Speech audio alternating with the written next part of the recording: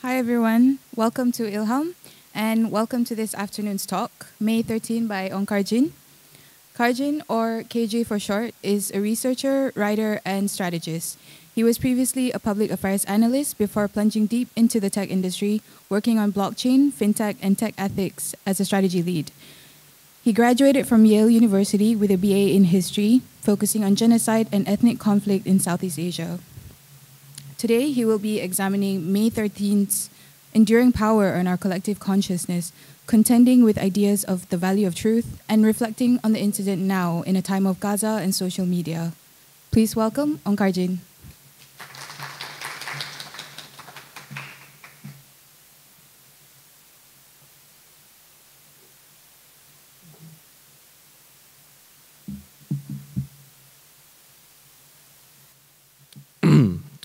Hello?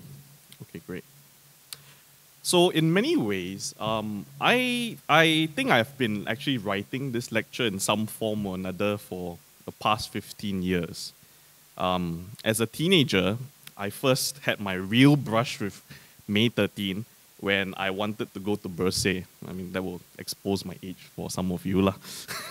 So I had a huge argument with my parents because I think, as most parents, they're like, oh my God, Bersay, or you'll riot later, something terrible might happen. And I remember my mom becoming very quiet in the car. She's quite a chatty auntie, always going on about what plants she's planting now and how to get away with luggage allowance on AirAsia, that kind of thing. So, but she was very quiet then, and I remember she said to me this: I lived in the servants' quarter of a British family near where Glen Eagles Ampang is now. The Angmos were away for summer, so when the violence broke out, all the neighborhood servants huddled together in one house. There was a Malay and a Chinese village nearby. I heard the adults whisper about the killings, and there was smoke and fire in the air. My father and a few others, they broke curfew to go to Hock Chun, which was then a big warehouse with a zinc roof, and now today it's a supermarket. And he returned pale and shocked after witnessing shootings and looting on the streets. After a few days, everyone went back to their houses, but we never talked about that day again. That year, I decided not to go to Bersay, not because I was afraid something might happen, but because when I heard the vulnerability and fear that made my mom's voice quiver, I couldn't have it in my heart to push on. But then the next year I went to Bersay anyway lah. So I'm telling you this story for two reasons really. Firstly, because I want to tell you that since that day, 15 years ago, I've been thinking about May 13. So there's a meme on TikTok asking, oh, how often do you think about the Roman Empire? And a lot of white men basically say, oh, every day or something like that. And I think for me, May 13 is kind of my Roman Empire. I thought of May 13, I remember in Sejarah class when I saw this picture in the Sejarah textbook, and it had a car burning in the streets of KL. There was no text, there was no explanation, there was just like car burning in KL, small caption. And I asked my Sejarah teacher, what's this? And she just told me, something's tak payah tahu. And I thought of May 13 when I entered university and I chose to pursue history. And even today, I think of May 13 when I see the atrocities in Gaza unfolded before us live in social media. I mean, for a while, 13 May was actually my phone password, so that was quite embarrassing to talk about. But I've never quite summoned up the will and courage to talk about May 13, because to me, what can I say? What can anyone really say in the face of May 13? So the second reason I tell you the story about my mom is because my mom did not really speak of May 13 before this incident, and afterwards, unless I pushed her, she didn't talk of May 13 either. Which is to say, May 13 was only brought up as a warning. And that is the form in which we recognize May 13 today. It is a warning. It is a weaponized bogeyman from the deepest, darkest recesses of suppressed history brought up by parents to terrify their children, by governments to tell you don't play, and today revived by social media influencers on TikTok to sway elections. Don't do this, or else May 13. Don't do that, May 13. Today, I want to address both these things. I want to talk about May 13, and I want us to try to treat May 13 as more than a warning. So, allow me to offer a brief, if painfully simplified summary of what we do know of the facts in history and what has been proposed. So, let's begin with what everyone agrees on. So there was an election in 1969. It was preceded by fierce campaigning, and it delivered a shock to the alliance government. Gerakan, which was then an opposition party, challenged MCA, and they took Penang. The PPP, they were relevant then, almost won Perak, but was short of 2 seats in the State Assembly. There were outbreaks of violence prior, where in one incident, a Malay political worker was killed in Penang, and in KL, a Chinese Labour Party activist was shot and killed by police.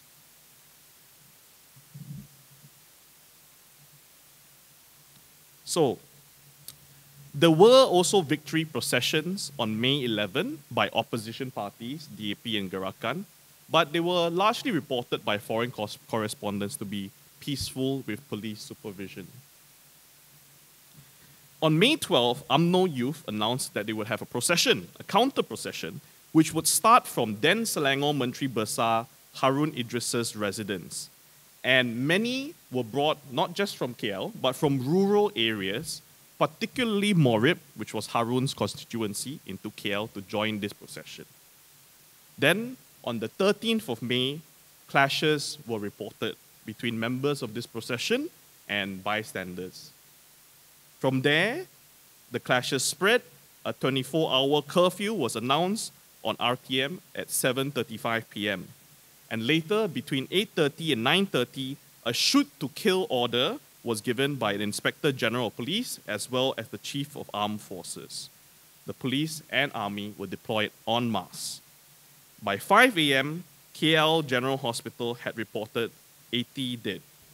Over 450 houses were built, and over 7,000 were displaced, becoming refugees in Merdeka Stadium, Chinwoo Stadium, and Shaw Road School. So, the final official tally was 196 dead, but many independent reporters believe the death toll to be as many as 10 times higher. So what happened and why? There are basically 3 views. The first, which is the official account, blames the opposition parties, and with them, the Malayan Communist Party and secret societies. The National Operations Council report reads, the eruption on violence on 13th of May was the result of an interplay of forces. These include the incitement, intemperate statements, and provocative behaviors of certain racialist party members and supporters during the recent general election, and the part played by the Malayan Communist Party and secret societies in inciting racial feelings and suspicion. Tunku Abdul Rahman would actually double down on this, and he blamed as well the opposition parties as well as the influence of communists. But in truth, this theory is scoffed at most international observers because, duly noted, the BRICS pan, Gerald Templer, the emergency, the subsequent crackdown on the left had pretty much weakened deeply Malaysia of any communist influence. So, that brings us to the second theory. And the second theory is posited by Kwok Kia Song, and he basically blames Razak for everything, as in Tun Abdul Razak. So Kwok Kia Song argues that the riots were a premeditated coup d'etat orchestrated by then Prime Minister Tun Abdul Razak in cahoots with UMNO Youth, the army, and the police. This thesis basically relies very heavily on declassified documents from the Public Record Office in London, mostly observations by foreign embassy operatives and intelligence correspondents. It basically asserts that the clashes were intentionally started to topple Rahman and bring into power Razak. And basically, it frames it as a battle between an ascendant capitalist Malay class versus the old aristocratic royalists. But the thing is, Hua Kia Song's sourcework is almost entirely dependent on the declassified documents, which are very much British, from the British point of view. And yes, there's meticulous analysis, and he makes these arguments very confidently, but much of this evidence is circumstantial, and there's no real evidence that can definitively implicate the intent of sparking a riot by Razak. At best, it basically says that Razak took full advantage of the chaos, and he took control of the reins of power, and this much we can say is true because Rahman was very clearly sidelined after 1969. But taking advantage of such a situation is not proof of intent. There is a motive, there's a lot to gain, but in this murder mystery, there is no murder weapon with fingerprints. There is no smoking gun. So, that brings us to the third theory, which is that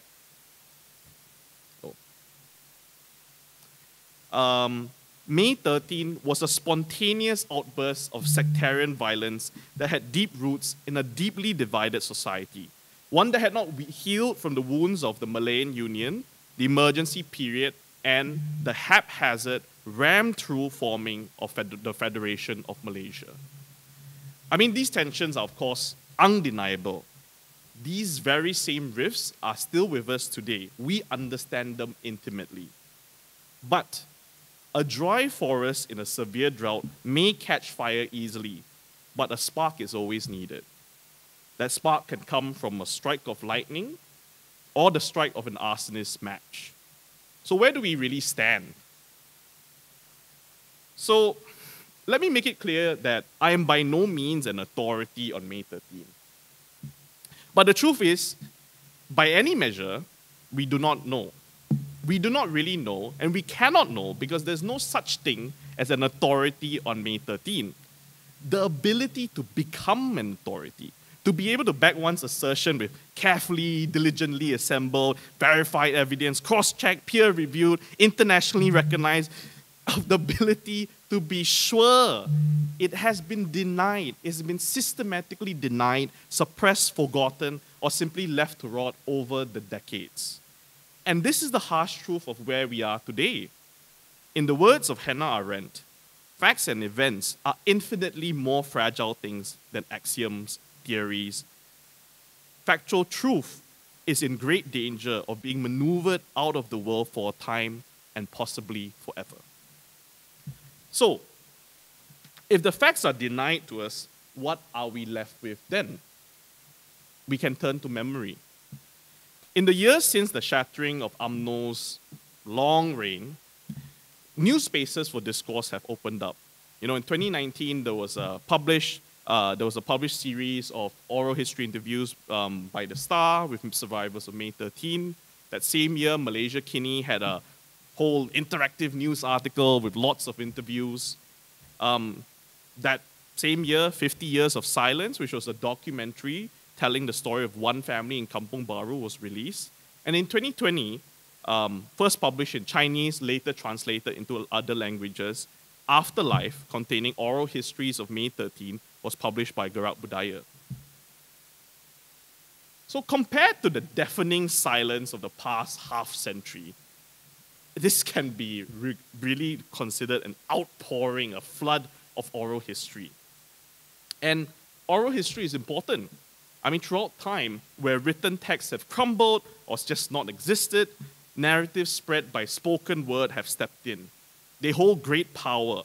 By their very nature, it allows us to capture one thing that written records can only approximate: the voice, the tone, the rhythm. The past is literally given a voice that can tremble with anger, a voice that can weep, a voice that can lilt with sarcasm.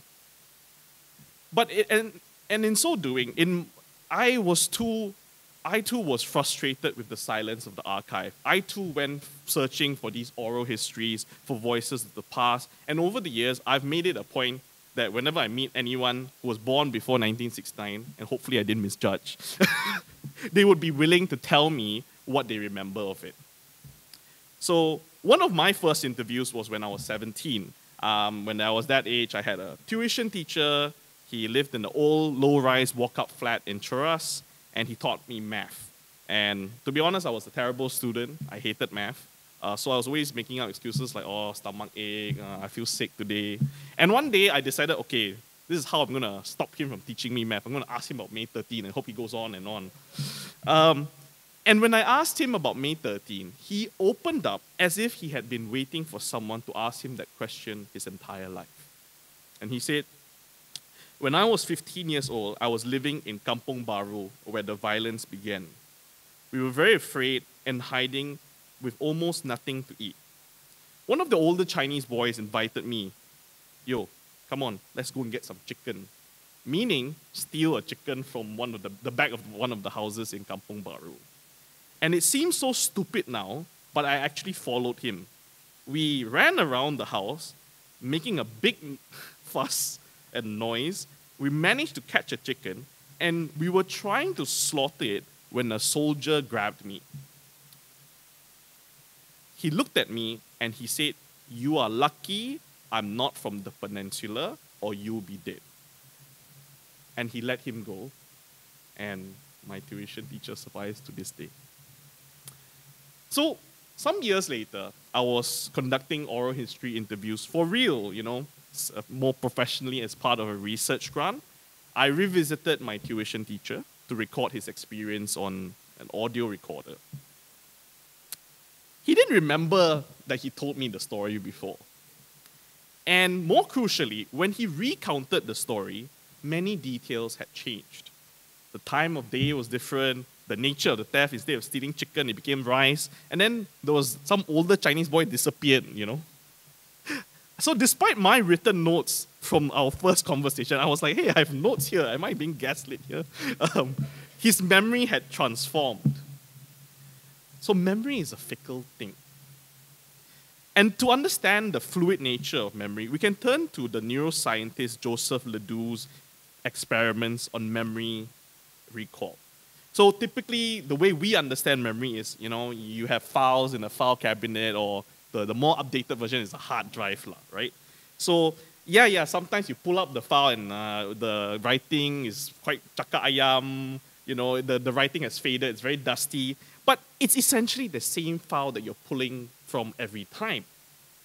But this is actually very far from the scientific truth on the nature of memory. So, I have a nifty little diagram to explain this complicated science experiment. Bear with me. So basically what Ledoux did was he had a rat. He plays a tone, toot, and then bzzz, the rat gets shocked. So the rat is like, oh my god, scary, shock. So the next time he has the rat,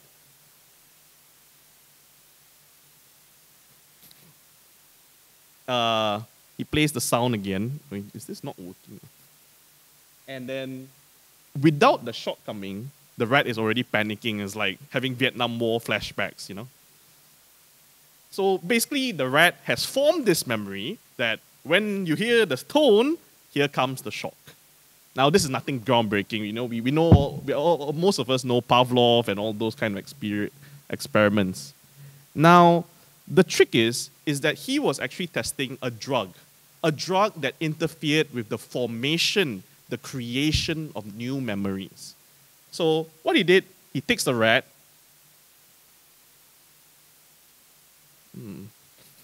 he plays the sound, he shocks the rat, toot, bzz, and then he injects the drug. And then basically he interrupts the formation of that new memory. Now, so the next time the rat hears the toot, it's supposed to be, oh my god, help me. This time, nope. It's like la-di-da-di-da, oh, nice music in the background. Okay, so here's the part that gets really interesting.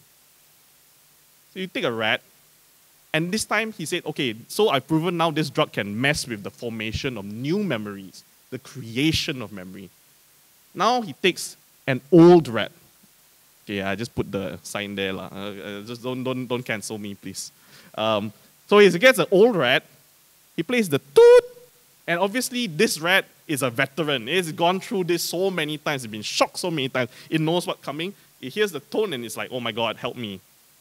Okay, now this time, he takes the old rat, he plays the toot. It's panicking, so he knows that when it's panicking, it actually is remembering, oh my God, what comes next is the shock. It's recalling this memory. And then he injects the rat. Now, remember, this drug is supposed to mess with creation of memory, not recall. So, the next time he exposes the rat to the sound, he thinks it should be panicking. This memory is already formed. I'm not messing with any creation of memory. But no, the rat has forgotten, though that memory was already formed.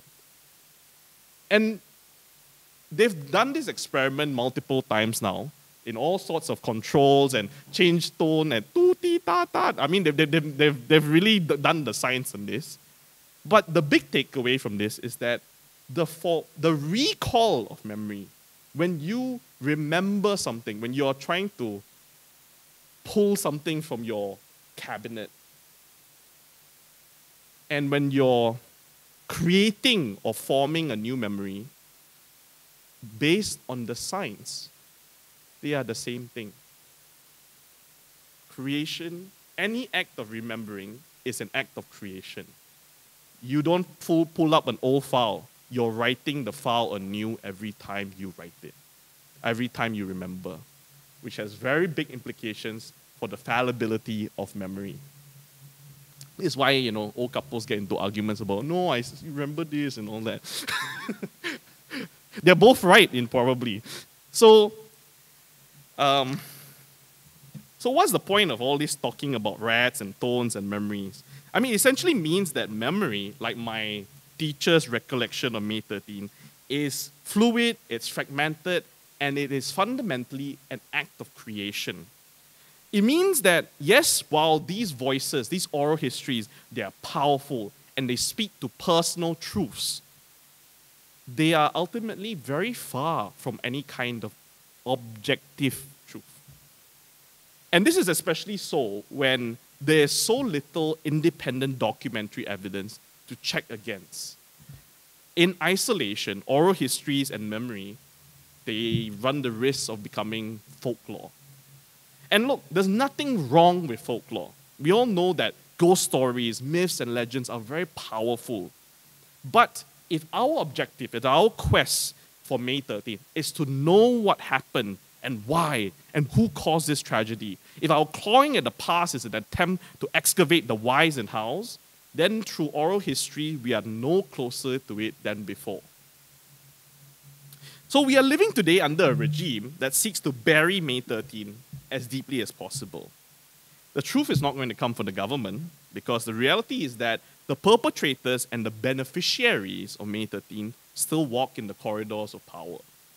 And increasingly, because of time, because of death, any idea of truth, even the personal truth through oral histories, will be denied to us by the passage of time. But it's here where I have to take a step back and really question, why do we need to know for sure? What is the value of the truth? Are we looking for justice? What is justice? So last week there was an op-ed, I think it's FMT and some other places, by Dr. Sharifah Munira Al-Attas. And she urged that the Sungai Buloh May 13 cemetery, it needs to be preserved and needs to be memorialized.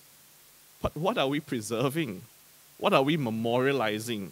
What narrative are we seeking to impose to impart lessons? What truth? Whose truth? And the truth is, if you look at the history of Malaysia, the idea of truth has long been weaponized by the powers that be. The government claimed to possess the truth in the National Operation Council report. The idea of a single authoritative truth has long been wielded to label others as liars and to maintain control. We have heard that refrain again and again. I, the authority, am sole purveyor of the truth. All else is libel, sedition, defamation. And yet there's so many of us, including myself, who are still caught up in this idea of finally finding the truth behind May 13. And I've mentioned I'm somewhat obsessed with May 13. It led me down this rabbit hole where I became interested in ethnic conflict, in genocide, oral history, memory.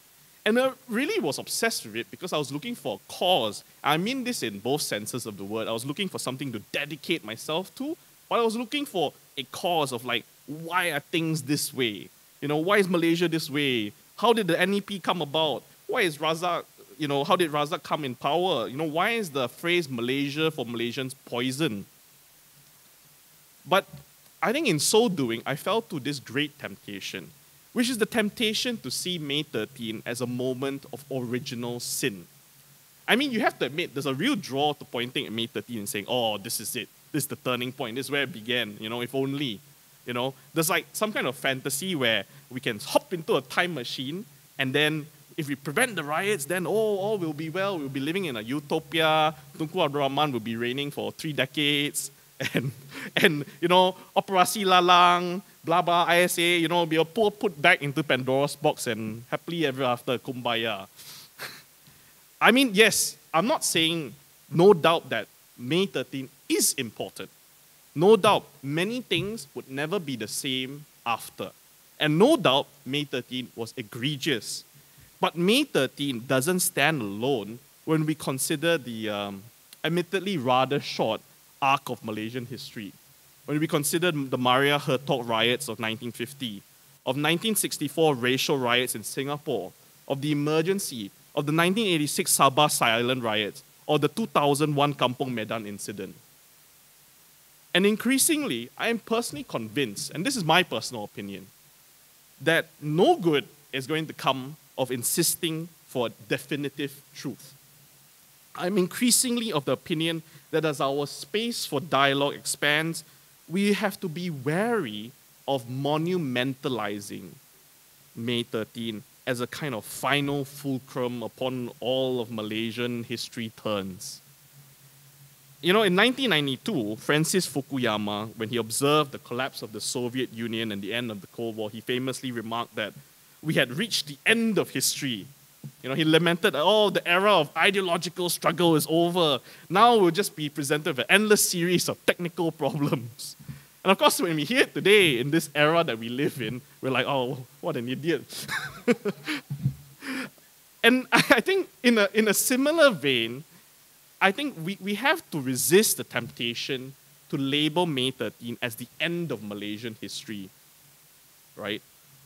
Because that temptation comes with an obsession with grand narrative, with political players. It's this realm where we want to blame Razak as the mastermind, where somehow Lim Kit Siang is the puppet master of May 13, although he wasn't even there. This is where we will be mired in a swamp of competing, contested narratives and an ever-revolving blame game. It's weaponization, the realm of the bogeyman. When we make May 13 a monument, its towering figure casts shadows that can obscure more than enlighten. So, if we are denied facts, if memory is fallible, and truth, justice is all bleh, then what do we have? I think of the mothers of the Plaza de Mayo in Argentina, whose children were disappeared by the death squads of dictator Jorge Rafael Videla. These mothers of the Plaza de Mayo, for their disappeared sons and daughters, for years they stood in that plaza come rain and shine. Initially, their demands were not revolution or regime change. They simply wanted acknowledgement, the recognition that their children had existed. They had not simply vanished, that their state of non-existence was not an adjective, it was a verb. They were murdered. Dibunuh bukan terbunuh by somehow. And I also think of the mothers of Tiananmen Square today because they continue to wait. And they too are quickly passing under the weight of time. Who is going to remember their sons and daughters when they pass? If one day, by revolution or by accident, those names finally come to light, Jiang Jielan, Wang Nan, Yang Minghu, what meaning would they even hold? For so many survivors of genocide or human rights atrocities, justice is not what they dream of. Accountability for these people is not punishment, but literally an accounting, a balance sheet. Who lived, who died. So what of May 13 then? We don't even know the names of all the victims or how many victims there really are. And in the face of this silence of the archives, in the face of the fallibility of memory, in the face of weaponization of history, what can we really do? To be honest, I'm not sure. I'm not sure if the answer I came to personally after years of grappling with this question is going to be adequate. In fact, I know it's not adequate, but perhaps nothing is going to be adequate. But I can share with you my own way of coping and how I've chosen to process this question. So it really started in an accident of sorts. So in 2018, I was looking for a gift for an artsy-fartsy friend of mine. So I decided, I'm going to be hipster. I'm going to look at the antique shops at the flea market of MCOP Mall. I think just by entering MCOP Mall, I lowered the average age of the customers quite a bit. So anyway, I was like choking in dust when I stumbled on this poster. Rumah terang, hidup riang, semenjak merdeka, lebih daripada 1089 kampung telah mendapat bekalan elektrik. It's basically an election poster touting the success of the Alliance government in bringing electricity to kampungs. Bersatu sokong tunku. It's from 1969. So I never meant it for it to be a thing, but somehow from then on I just started collecting anything that I could find that was related to May 13. Then it kind of spiraled from there and it doesn't have to be May 13, as long as the year 1969, that's fine.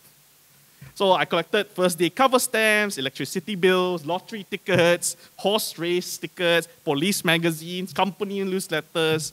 I call them artifacts, but really most people call it junk lah. So, try that next time your partner or spouse tells you to get rid of your old stuff. You are not a hoarder, you're a curator of artifacts. So, anyway, as this collection or pile of junk grew, I saw parallels to Orhan Pamuk's Museum of Innocence. So the Museum of Innocence is a novel by the Turkish Nobel-winning novelist Orhan Pamuk. And basically in this novel, long story cut short, the main character is super in love with this person. They are star-crossed, they never really get together. And at the end of the novel, he's like, oh, I'm so sad. We're never getting together, get together again. And what he does is he has this house with all these objects that he looks upon, and every object holds some memory for him it reminds him of her, right? And he then turns it into a museum of innocence with all these objects becoming the artifacts on display. And today there's an actual museum of innocence in Istanbul where they use real objects to tell this fictional love story. So in this museum, like ordinary objects are like a cigarette butt, a ticket stub. I mean, really, it's junk. But they take on a profound meaning when they are placed in the context of this story. A simple comb becomes a symbol of love and yearning. And when viewed in isolation, they might seem trivial. But within the narrative framework of the museum, they become vessels of memory and emotion. So for May 13, we don't have anything as neat as like an award-winning novel to ground our experience. We only have fragments and we have very contested narratives. But for me, and I hope that for many people, this is enough. The mere framing of these objects as coming from the year 1969 is enough for me to transform them from trash to vessels of memory. Orhan Pamuk said that real museums are places where time is transformed into space.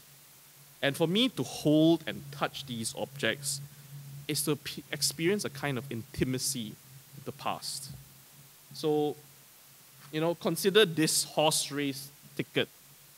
It's Penang Turf Club. It's the third day of the Singapore Turf Club May meeting.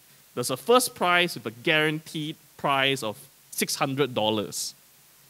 And the date is 17 May 1969.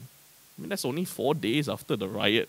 It makes you wonder, did this event actually happen? Were these pre-sale tickets? Did this person really go to a horse race 4 days after May 13? Is their gambling addiction that bad? What hopes did they have, right? Or, for example, consider this. It's a first day cover, stamp cover, for Minggu Perpaduan 1969. Right? So inside this envelope, there's like this nifty little pamphlet. And this part, I'll read it to you now. There's a small part which I think is delicious, which is, it reads, "Every small nation has its problems, and the problem of Malaysia is the problem that faces every nation in Southeast Asia. It is a problem of infiltration, of subversion, of an enemy who can be ruthless and reckless in his efforts at overthrowing democracy.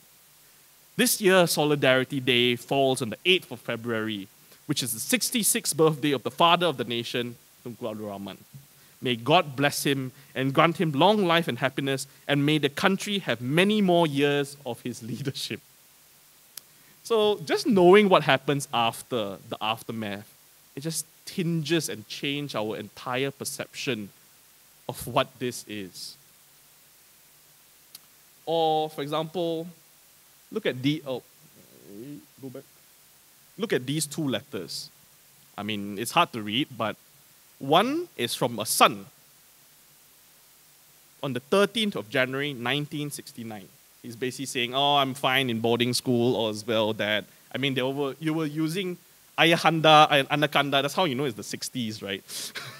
And then, remarkably, I managed to find the father's reply in another letter. And the reply from the father is basically telling him, and this is on the 22nd of May, 1969, he's telling him, "Oh, I have a mail order here. It's $150. Please give this to the treasurer of Masjid Jaram." And it makes me wonder, were there other letters in between? Did the son and the father ever discuss May 13? What would have a father said to a growing son in a time of uncertainty and fear? Maybe he would say something very deep. Maybe nothing at all, knowing Asian parents. But that to me is enough to imbue this scrap of paper with potential. And we already have this in our lives, right? Before smartphones, we held on to notes and letters, children's drawings, onto the bantao busok, the certificates, the silly porcelain ducks that our auntie collects, or fridge magnets, or whatever nonsense thing. And now somehow we are driven to capture moments like what we ate today, as if you're going to look at that picture. An accident on the road, or lottery. Or a day where the sunset looks particularly striking. This is all junk to anyone but yourself.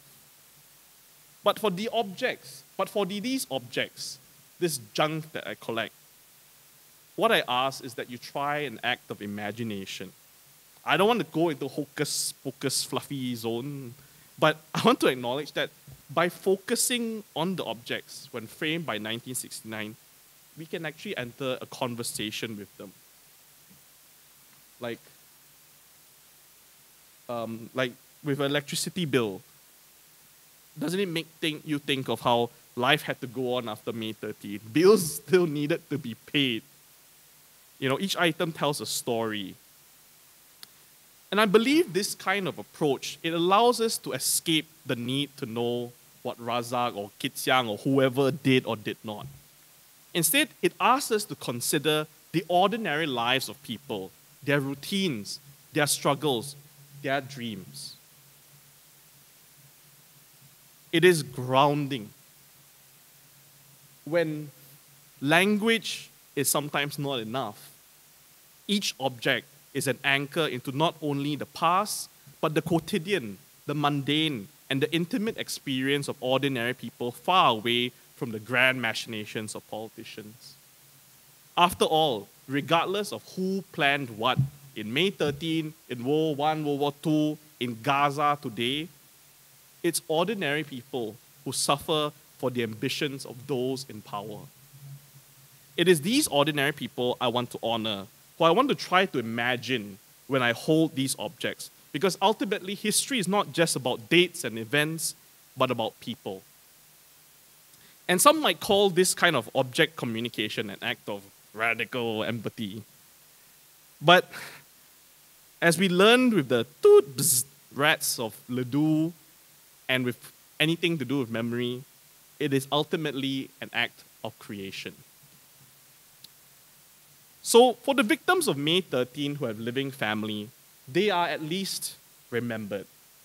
For the survivors, May 13 is in their memories, and there's still hope that the efforts of oral historians may give them voice. For these groups, I hope that object-centered histories can complement and enhance our understandings of this past. But there is also another group.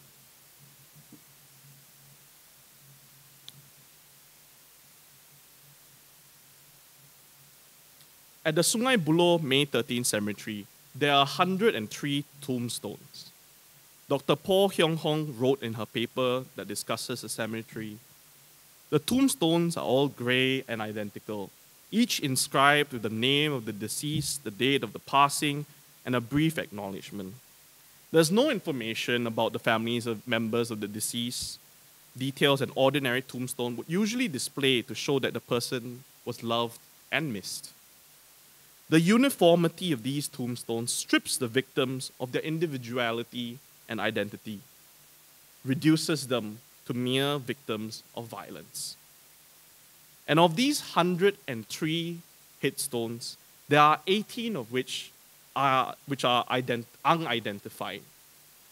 And their tombstones read, unidentified Chinese, male, unidentified Chinese, male, unidentified Chinese, male, unidentified Chinese, male, unidentified Chinese, male, unidentified Chinese, male, unidentified Chinese, male, unidentified Chinese, male, unidentified Chinese, male, unidentified Chinese, male, unidentified Chinese, female, unidentified Chinese, female, unidentified Chinese, female, unidentified Chinese, female, unidentified Chinese, female, unidentified Malay, male, unidentified Chinese, sex unknown, unidentified Chinese, sex unknown. And on all of them is written the acknowledgement, courtesy of the Malaysian government. In attempting to speak to objects, in attempting to engage in this act of memory, of creation, my smallest hope is that we can honor these people, not as mere victims of violence, but as real people. Perhaps as a father writing a letter to a son, perhaps a gambling addict at the horse races, perhaps as someone who forgot to pay their electricity bill, but real people all the same. Thank you.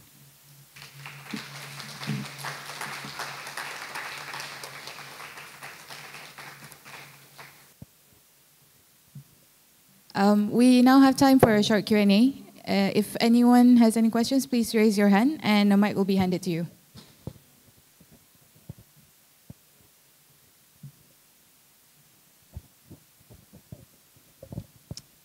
Hi, thank you for the talk. Just wanted to ask, do you have a count of how many artifacts you've accumulated so far in 1969? Not that much lah. It's like, I would say in the ballpark of 50. I don't know if that's a lot or very little.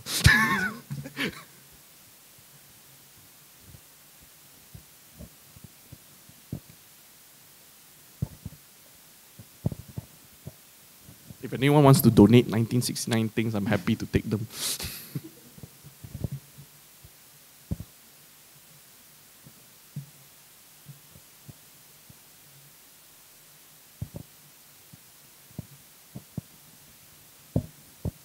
Hi. When it comes to creation, I'm wondering about this idea that some creations are more dangerous, but also less in touch with what actually happened than others, and how you have dealt with that with regards to the way that you have dealt with these artifacts that you've accumulated and the different ways in which you've approached them, and maybe the horse racing ticket is, in fact, someone in the cemetery, but maybe it's just someone entirely different. Maybe it's the perpetrator of violence, and you're left with these different ideas. But when we try to bring that, and when we encounter the objects, we don't have that grasp and that material backing to make that understanding. So I guess my question then is, what do we do in the face of that? And is the creation enough, given that there is this lack of supporting evidence to substantiate it? Yeah, I mean, I would venture to say it is not enough. I think that, so for example, there was actually a movie that was released in September last year called Snow in Midsummer. It's a Malaysian director released in Taiwan, and it's about it is about May 13 actually, and it's about a family which is separated during May 13, and they basically never find each other again. And the second half of the movie is about how this woman, now middle-aged, is still trying to find the disappeared. And so I think we are in this space where, because we have no official recourse, we are in a very different situation from, say, the Holocaust or even East Timor or many of these countries, because in these countries, there have been official efforts. The powers that be have changed, and there is an effort towards truth and reconciliation there. We do not have that recourse. And I think what that means is that every single little effort now counts. So I don't think the objects are enough, but I think it's my hope that what we cannot do in big steps and bounds, we can do by accumulation, by normalization, by complementing and working together to kind of resuscitate these narratives. Yeah.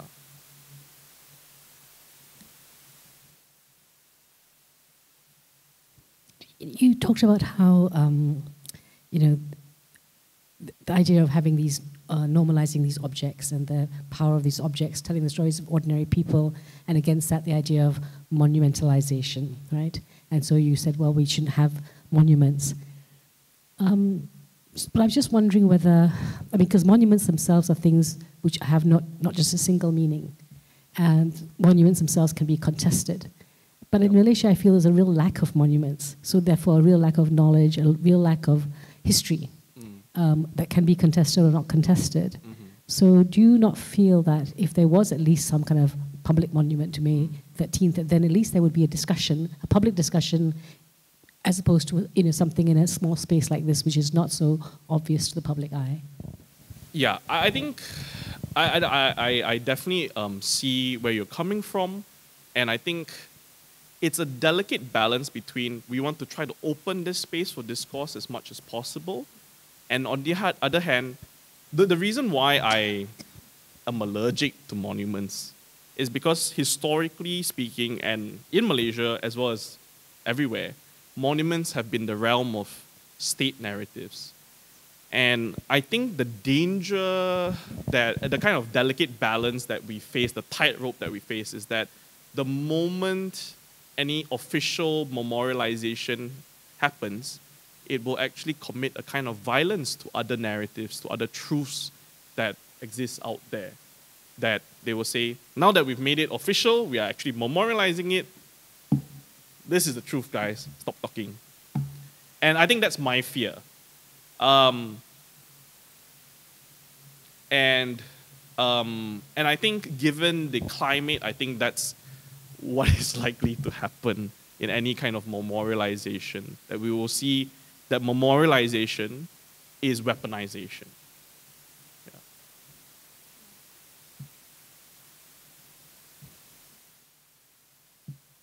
But maybe I'm thinking about, there are people here who know better than me, but I know I was talking last night with some friends about memorializing, for example, the LTT martyrs in Sri Lanka. So the Tamil Tigers were not allowed to be remembered anymore by people, especially of Jaffna. And if you can't remember them, then neither is there a place to then have discussion about what happened during the Civil War. I say this, people can talk about this better because there are people here from Sri Lanka who maybe want to comment on this. So I just wonder what happens when then there is no public displays, as opposed to, as I think, maybe this is a public display, what's happening at ILHAM, but there's another kind of thing which happens when there's something in a public space, an outdoor space, I guess is what I mean. Yep. And I think there's a discussion about whether by suppressing this in Sri Lanka, that then you only hear the government point of view. And I understand this is the fear that we always have, but in a way by the government not saying anything is as if they were never part of that narrative. This is just Malaysians not getting on. And that is the monumental thing that's being told to us, that, well, we just don't get on, as opposed to maybe this has been something that was a political act that somebody needs to take ownership or responsibility for a political act. I mean, whether or not it was Razak or whoever, but it was a political movement. Yep. Yeah. I mean, to be honest, I completely agree in the sense that in an ideal world, I would, I think of how important the June 4th protests are in Hong Kong, and the fact that those protests happen every year so publicly in Hong Kong, I think is what has kept things alive there, as opposed to in China. But I think that up till very recently, the May 13th cemetery in Sungai Buloh was basically left to rot. And in recent years now, you actually see during festive seasons, during the anniversary of May 13 and during Qingming, the graves are cleaned up. There are ceremonies being done. But for now, I think we are gradually building to a point that perhaps one day we may be able to openly mourn May 13. And I'm not even talking about seeking justice or accountability in terms of who started what, but I think we're at that place where even the ability to say, I had someone who was lost to me and I mourn their passing, we're not even there yet. So I think that's probably where I would love to see us move to first. And then after that, that's when things get messy. And I don't have an answer for how to navigate that messiness, to be honest.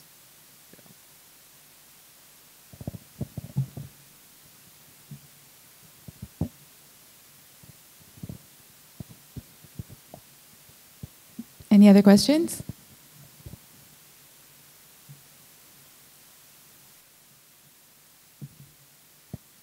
Okay.